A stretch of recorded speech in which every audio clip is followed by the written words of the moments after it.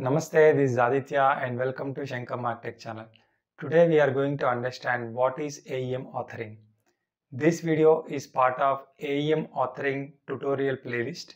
If you want to follow the videos in the sequence, then please go through that playlist. The link for that playlist, I'll leave it out in the description box. If you are liking the videos which I am doing, please do not forget to like, share and subscribe. Let's get started with the presentation. Okay, so let's say there is a HTML page like this in which we have a simple text called hello world. Okay, so now in the backend, how does this HTML file look like? Okay, if I go to the code, so this is how it will look like. Okay, so the developer will write some code like this, and once it is rendered in the browser, then it will look like this. Okay, now let's say if I want to change this hello world to, let's say, hello Aditya. Okay, if I just want to change this text, then what do I need to do? I need to inform the developer to actually change the code. Okay, so actually change the code like this. And then if I come and refresh here, then that would get reflected. Okay, so this is how it used to be in olden days. Okay, so every time whenever there is a change in the text which is being displayed here, then we need to go to the developer and ask for that change. So now the business people maintain this text, right? So generally the websites are managed by marketing team. So marketing team will own what image to display, what text to display, everything they know, right? And developer know only coding. But every time a marketer wants to change the text, he needs to depend upon a developer, right? Because they are both so much interlinked. Okay, so how do we break this? So how can we enable the marketer to change the text without depending on developer? So that's where content management systems have come into place. Okay, so they give us an ability to change this text without getting dependent on developer. So for example, if we are on this Amazon page, let us say we want to change this text, new arrivals in toys, then I should be able to just change it without being dependent on the developer, right? So these kind of changes CMS will enable us to do. So this is one kind of authoring. Okay, so when we say authoring, we are authoring this particular text. Okay, so this is one kind.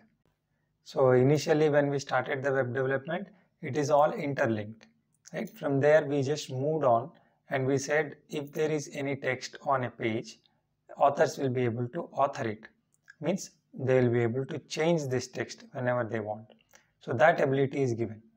Then later on, these content management systems have developed more, and the ability which they gave is to author this entire layout also. Like for example, if you see this one, right? This box is repeating, right? So all these structures are repeating. So whenever we do a website, right, these structures keep repeating to maintain the consistency. Okay, so if you see this box size is repeating all the way, right? And you are able to scroll it like this, right? So this is one kind of structure or layout, right, which we have given on this website. Okay, and if we scroll down here, again this pattern is also repeating.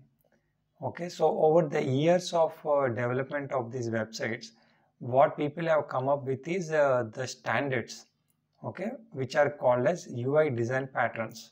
Okay, so if we go to this site UI patterns, so we'll see the number of design patterns which are actually applicable to a website.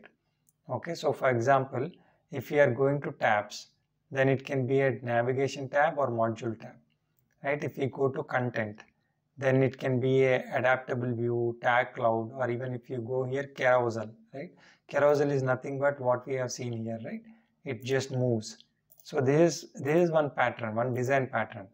Okay, so users have come up with the design patterns like this carousel and button, right?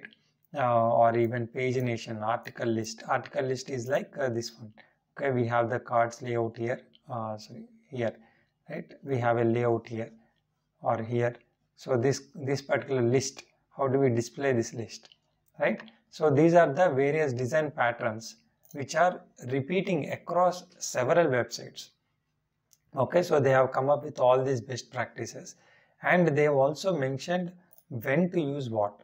Okay, so if you just go into this carousel, let's say, then they say like when exactly you need to use this carousel. Okay, as an author, you must know these things. Okay, when to use what. Okay, so user needs to browse through a set of items and possibly select one, right? They need to be able to browse. They have to click on this button, and they will be able to browse it, browse and select one. In that case, you use carousel.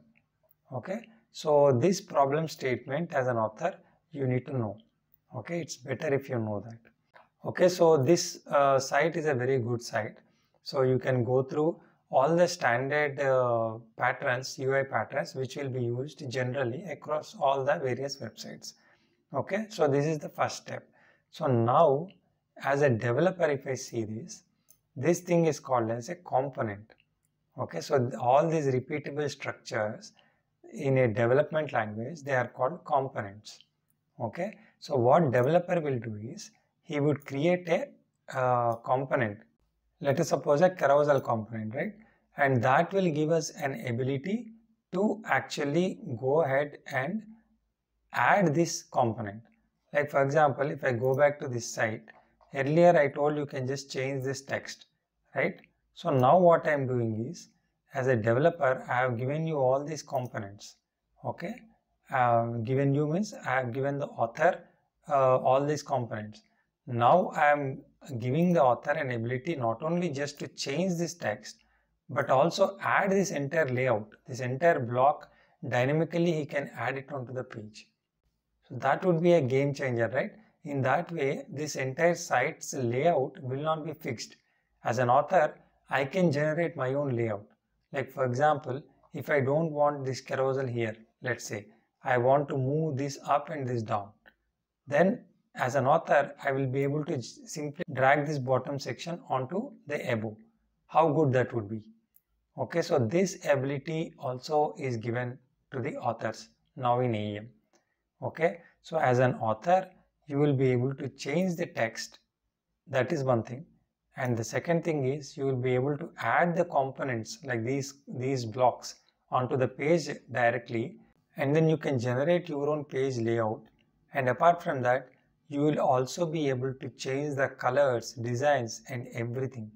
So basically, you will be able to create the entire website without having to write a single line of code. Okay, so that's the ability which AEM is giving to you as an author.